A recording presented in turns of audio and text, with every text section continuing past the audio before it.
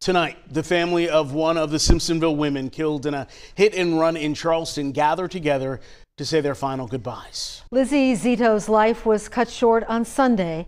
Taniqua Penix joins us live outside the funeral home where services were held for her earlier this afternoon. Good evening, Carol. Nigel, the funeral service ended hours ago, but this parking lot was filled with loved ones here who wanted to pay their respects. At 20 years old, Lizzie Zito's father says she was full of life and had a bright future to look forward to. Lizzie was everyone's heart and soul. Everybody loved her. Our life will never be the same. Police say Lizzie and her friend Ariana Gamber were walking near a bike lane near the Ravenel Bridge in Charleston when they were hit by a vehicle. Both died, and police say the driver took off. This is probably the worst thing anybody can go through.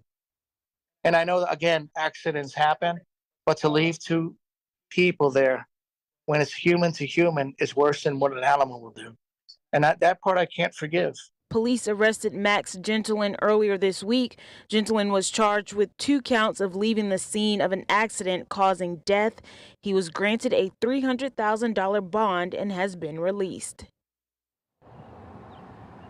And a GoFundMe has been created for both of the girls to help pay for funeral expenses. Reporting live in Simpsonville, Taniqua Penix, WYFF News 4.